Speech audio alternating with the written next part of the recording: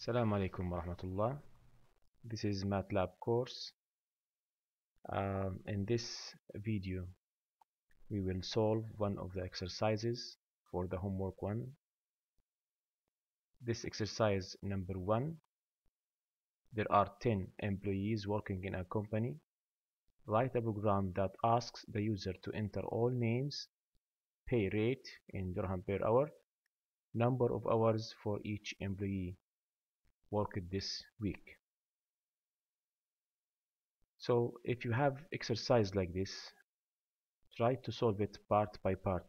So I will do the first part, this one, and be smart when you solve the problem, because here we have two ways. The first way, we can ask user to enter the name and the pay rate and number of hours one by one, and in this case we need a loop, for loop or while loop, and it will be longer or long than the other method. The other method, be smart when ask user to enter the names, ask him to enter the names in a formal way, or say vector way, and give him an example. Same thing for the pay rate and hour, number of hours. So I will open a new script file. I will start as usual by writing CLC clear to clear the workspace, and also we can close all previous figures. Now we have to say that, add a note or comment, ask user to enter say names as a vector,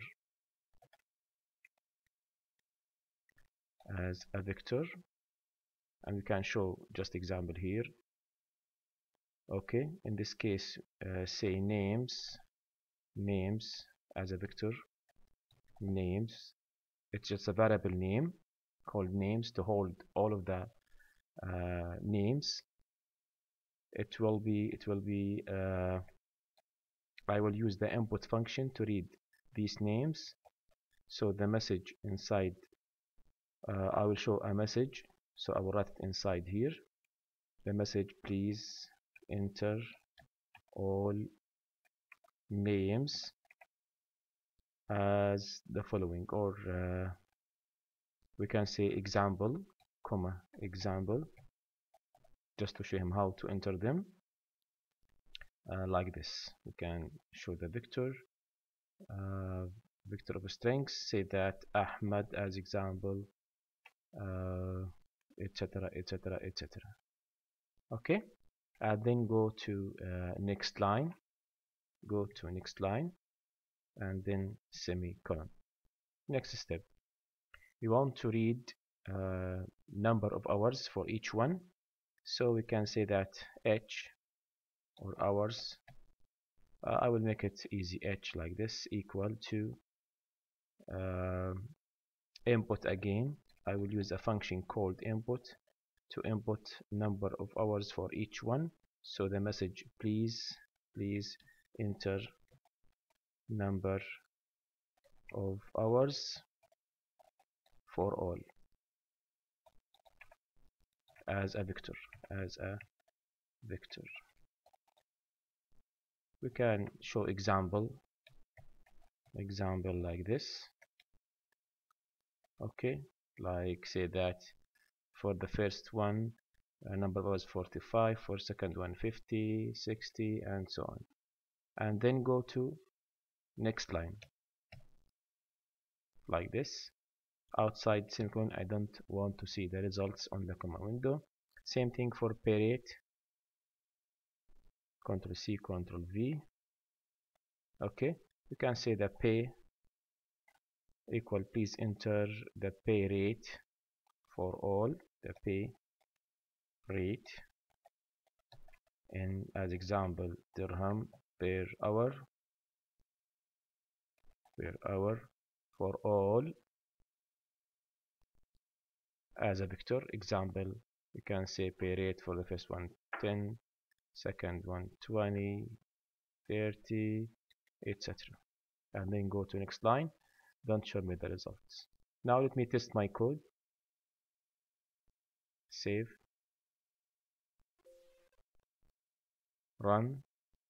Now let me check the command window. Please enter all names. Say that we have just 3 students, or sorry, 3 employees. We can say that the first one is Ahmad, the second one is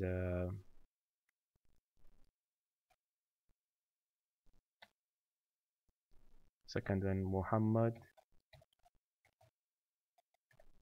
third one is, say, Sami, just this.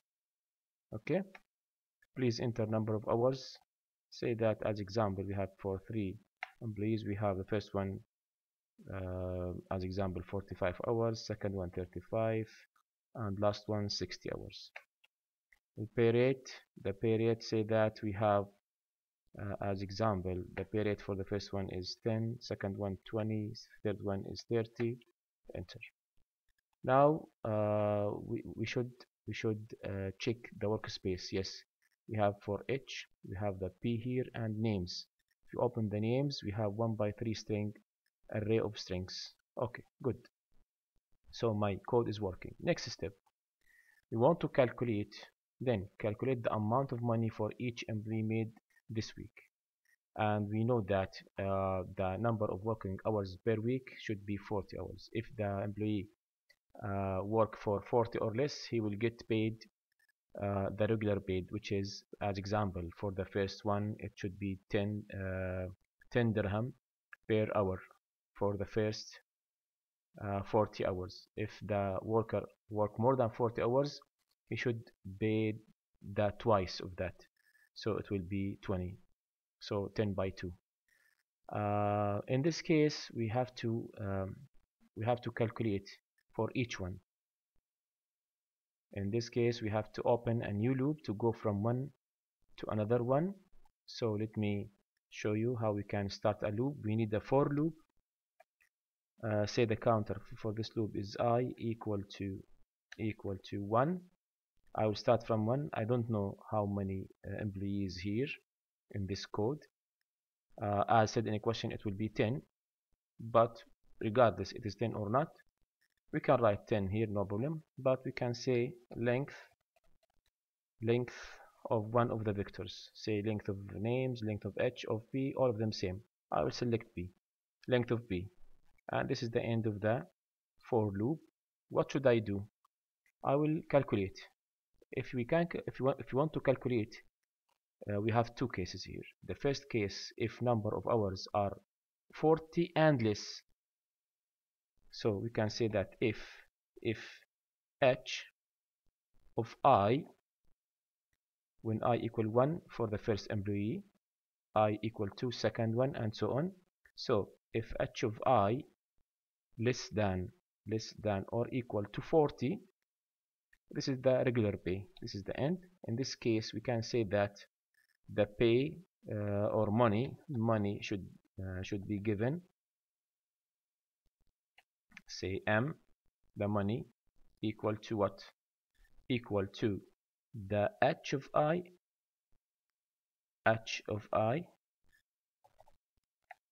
times 40. Sorry, not times 40. We said that if the number of hours is 40 or less, regular pay. It depends on the pay rate, so pay of I. And for the first employee, we have the first money also for the first one. So the corresponding money for the first one equal the corresponding number of hours times the corresponding number of pay rate. And don't show me the result on the command window like this. And this case, if the number of hours is less than or equal to 40, just the regular pay. What if it is not the regular one? If the number of hours exceed 40, else what should I do? Actually, the pay rate equal to what in this case? Equal, it should be equal the regular one. Okay, it should be the regular one. That means H of I minus, say that H of I minus 40 h of I minus 40 give us the number of hours exceeded 40 times p of I times 2, in this case times 2, and because h here one value and p one value, no need to write dot here. Okay, but this is not enough. This is the overtime pay. Okay, plus what? Plus 40 hours times the regular pay, which is pay of I. So this is the regular one. Remember that in this case number of working hours more than 40. So the first 40 hours times P of I, this is the regular one, and then the time or number of hours exceed 40, it should be multiplied by P of I times 2. This is the overtime plus the regular one should give us the total money paid to that person. If we run this code, I will run the code to be sure that everything is okay.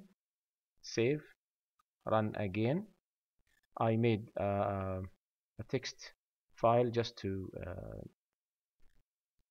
make it easier for me to enter the values. Say that just I have 3 as example.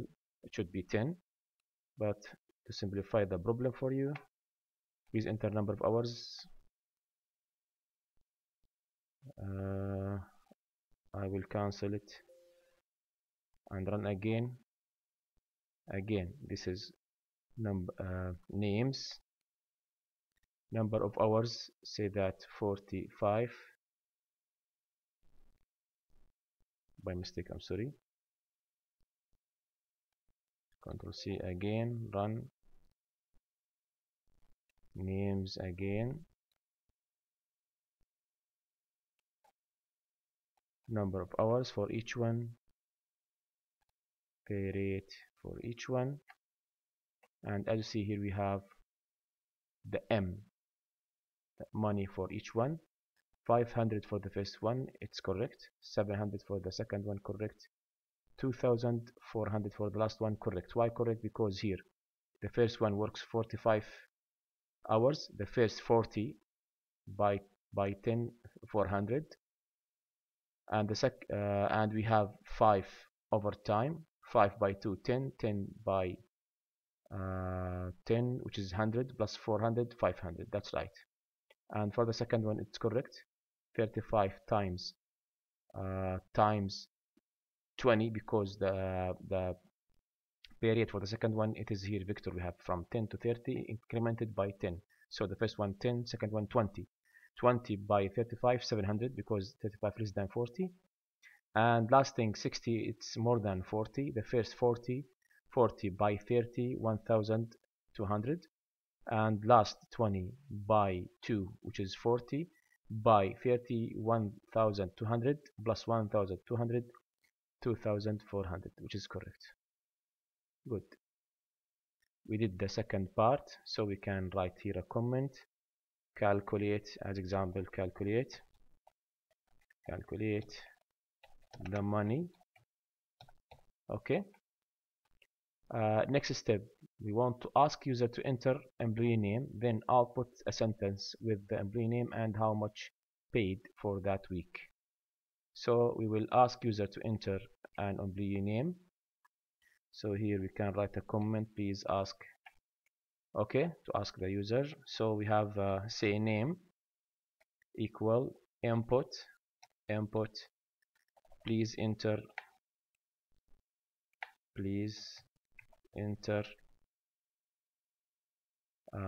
the employee name,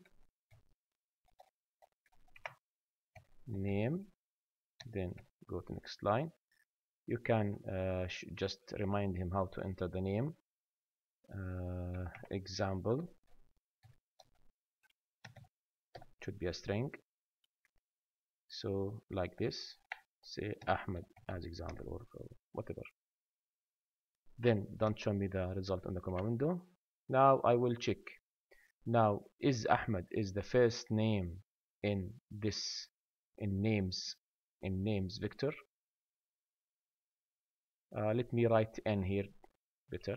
Okay, just a variable name called n, or selection, whatever.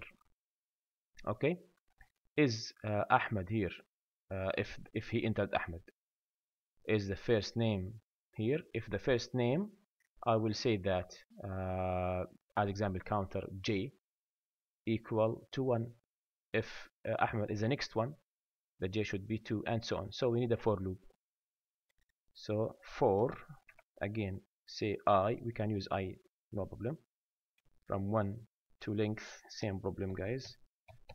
Same idea, length of p, or what, any one of the vectors, length of p for this loop. For what? Just to check the name entered by user. What is the index of this name inside this vector? Is it the first, second, third, fourth? How? I will check. So for loop, we can say that if the name, which is n, equal to what? The names of I. The names of I. If this name equals the names of I, that means I here, it is the value I'm searching, or I want it, j equal I. So I'm just, if this correct, if this statement is correct, take the index I, the name index, which is I, save it as j. That's it. This is what I want from this for loop. Outside the loop here, we want to print a message. So here we can write a comment, print a message. Okay, what this message is, we can use f print f. We can say that the pay rate, I'm sorry, like this. Okay, we can say that pay rate, or number, not pay rate, sorry, money, or we can say that Ahmed, this person, which is a string, got paid this amount of money, and say that I want to show just one decimal place, and this money, it is in as example AED dirhams for this week. Okay, then go to next line. From where I will get the name, it is from n. From I will get the number of the money, it is the calculated, which is m. But which m exactly? It depends on what? It depends on the j value. The j value. So m of j. Why j? Because the j, it is containing the index of that name. Okay. So let me run the program, show you the result. Save, run the program. Let me use this file again to enter the values. I will use just 3. It should be 10, not 3 as in the question, but no problem. Just to make it simple, Control C, Control V. This is number of hours. Say that I have the rate, the first one 10, second one 20, third one 30. Okay, please enter the name of the employee. See, I will select MOH. So I will write MOH. Remember that MOH is the second one. See, MOH got paid 700. Let me check that's true or not. Go to names. See, MOH is the second one. Go to money here. The second element, it's 700, which is what we got here. This is how we can solve this question. So as you see, this is the full code for the question. It's very simple, but you have to just know how to enter the values. By the way, as I told you, this is very simple solution, but also we have another solution that we can ask user to enter the first name, second name, third name, and save it in a vector.